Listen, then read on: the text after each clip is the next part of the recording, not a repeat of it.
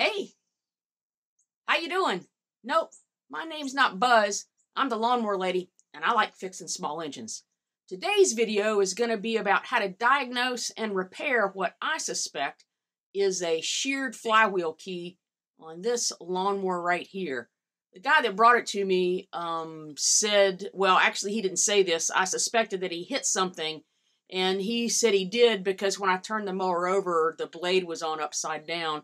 And of course, he mows at the lowest possible setting, so the blade has been hitting all kinds of things. So the biggest clue to me, other than it not starting, is that it would tend to jerk the pull cord right out of my hand about every third or fourth time I tried to pull on the cord. Some mowers do this very, very violently, and this one wasn't so bad, but it was enough to make me suspect that this is what the problem was. So let's get into this, see if we can't figure this out.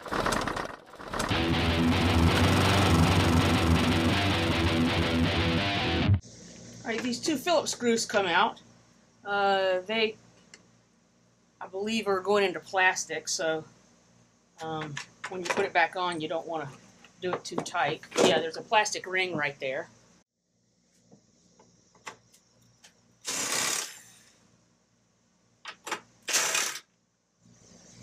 And these shoulder bolts, you can see why they're called a shoulder bolt. If you lose them, they're kind of hard to replace at your hardware store, so don't lose them.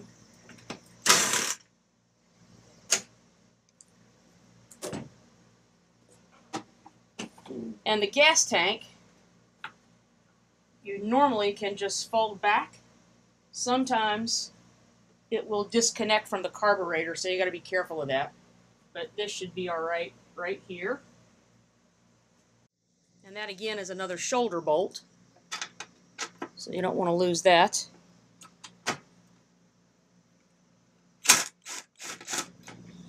All right. That comes off, and you want to be really careful not to pull it all the way out from here, but this comes out. There's a little tab that holds it in place right there. And then you can just spin this guy out of the way, make sure he stays in, and he's out of the way. And if there's any chance that there's a rust or corrosion, you don't want to use an impact tool. You want to take those off by hand. And these are some longer bolts. The ones in the back are shorter. All right. As you can see, these bolts are shorter. Sorry about the shaky cam.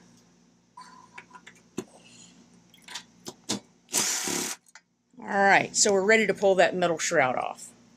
Alright, it's a little tight getting it off. It sometimes gets caught right there. You just have to kind of wiggle it off. Alright, and so there's the recoil starter, completely free. If you have not done so already, you will need to find a way to activate the bail or the dead man handle. This does two things. This will activate the kill switch at the same time releasing a small brake pad that's on the flywheel. We need the flywheel to be able to turn freely for the rest of the operation here.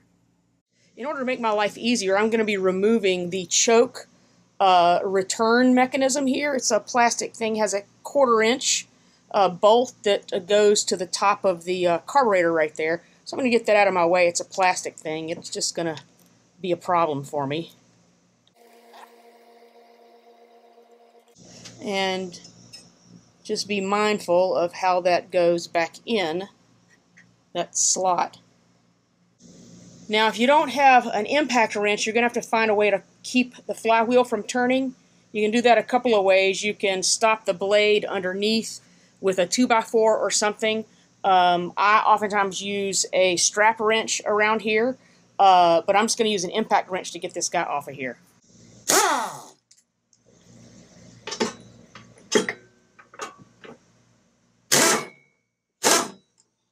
All right, that was pretty easy. And indeed, my suspicion was correct. The reason it was kicking back is because, come on, focus there. as you can see, the slot on the crankshaft for the Woodruff key is sheared off, and the flywheel is rotated all the way over to here.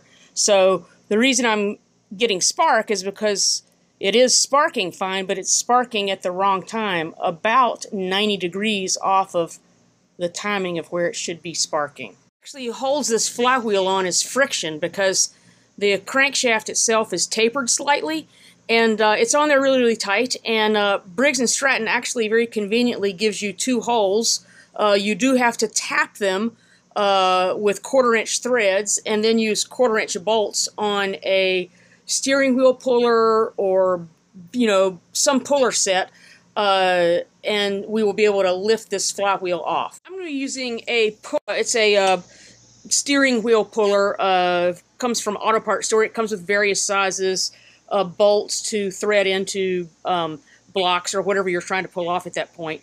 And if you don't have this tool or don't want to purchase it, you can rent it for free, and I say that's free in quotation marks, from most Auto Parts stores.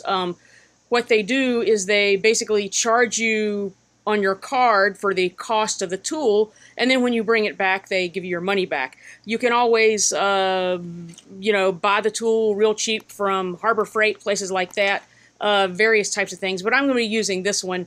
Get a little WD-40 on the threads of this thing, and we will tap out the aluminum. It's pretty easy, because they've already got it pre-done for you, so.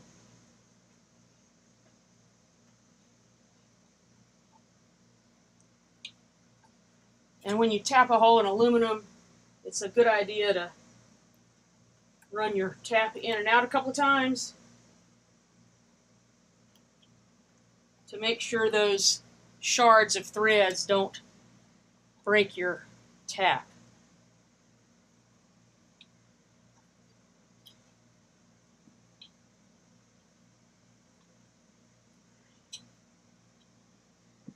Holes are tapped with a 1/4-20 tap. Be threading in some 1/4-20 bolts that come with the puller. I'm going to put the nut back on because it should pop off with a pretty hefty amount of force, and I don't want it to go flying across the shop. You'll note that there is a indentation right in the middle of the crankshaft, which should match up with some sort of indentation or tip on whatever your puller machine is. So I'm going to get all that set up and pop this thing off of here.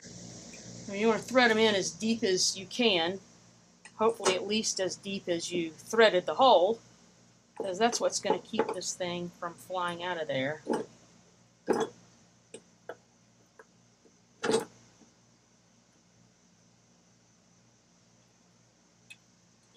If you only grab just a few threads, you might just shear it right out, because this is aluminum.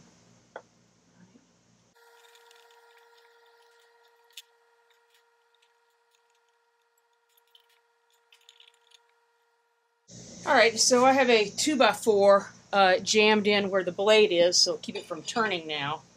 And this is a 19mm wrench. I'll be tightening this thing down, and it should make a big old pop.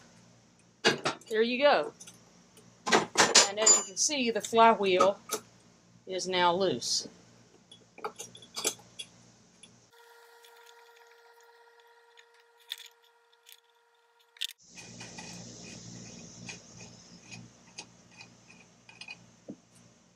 You want to make sure the flywheel is rotated so where the magnets are not near where the coils are. And this seems to be in a good spot. And then it'll just wiggle right on off of there. And yeah, so you can see where that Woodruff key just sheared right in two. Still kind of smeared inside the groove slot. And there's the other half of it. And the flywheel itself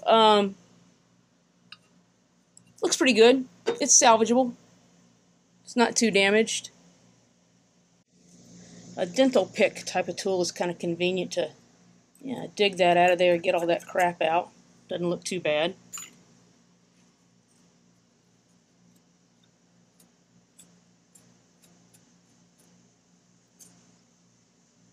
And the key itself is a rectangular shape, but it doesn't have like a up or down. If this was a Tecumseh engine, it does tend to have, it is an L-shaped key, so it only goes in one way. So you want to put this in so that the flat side is, the widest flat side goes right inside the slot.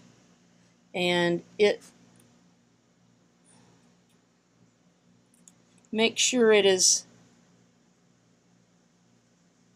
in there all the way towards the bottom, but not protruding out so far that we won't be able to get the flywheel back on.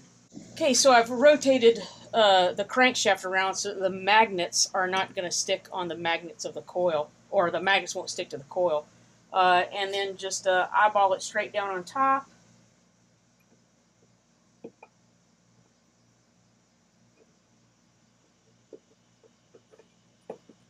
Alright, so that'll work its way right down. And when we tighten it down, it'll seat right on that taper of the crankshaft. It's not wobbly, and the key is now flush with the top of the flywheel. Replace the cup, starter cup, and then the nut. And then we'll get out the torque wrench and tighten it down to the specified torque while holding the blade or the flywheel. Alright. You can find this online. I've printed it up and I just keep a copy of it in the shop. But this is a check chart, common clearances, valve clearances, torques, and specifications for all Briggs and Stratton's common engines. And this particular L-shape engine is, this flywheel is 55 foot-pounds. We're just going to torque this thing down until we hear it click.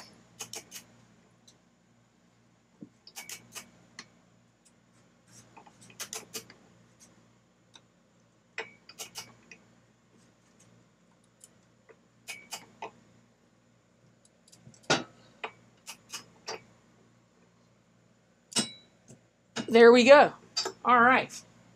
Basically going to put everything back in the opposite order. The first things first is the choke mechanism.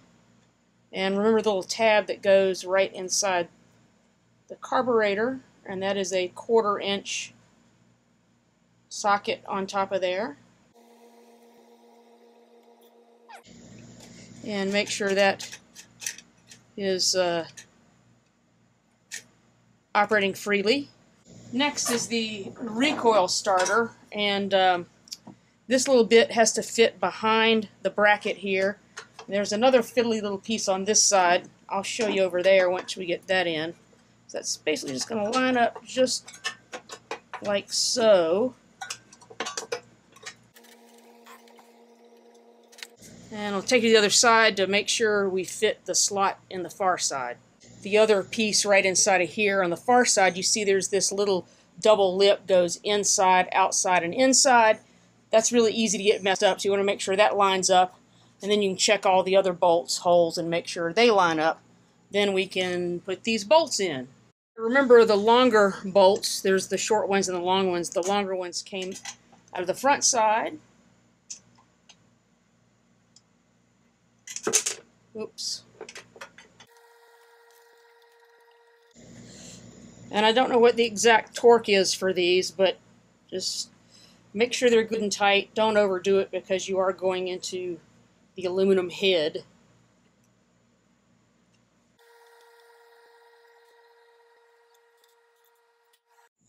And the same thing on the back side. Again, get them started by hand. And we're also going into aluminum, so you don't, again, I don't know what the torque is, but just don't strip them out. It would be awkward.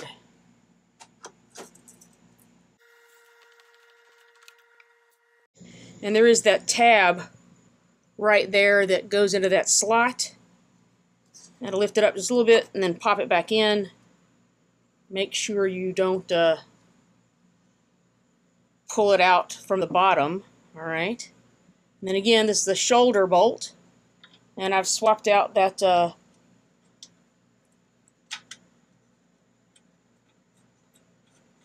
10mm socket on my T-handle for the 8mm, and the rest of these shoulder bolts go on with an 8mm. Again, just don't overdo the torque. That's good. Alright, then we're going to tilt the gas tank back in place, making sure that we haven't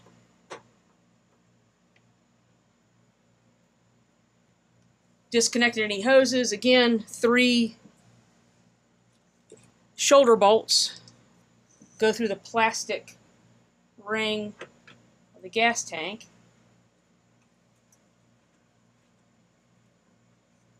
And get them all started before you tighten them down, because these guys can get out of alignment.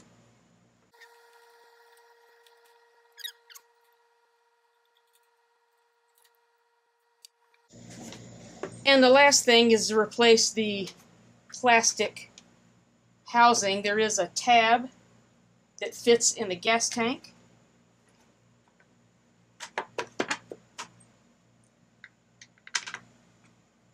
And these are going into plastic, so don't strip those out.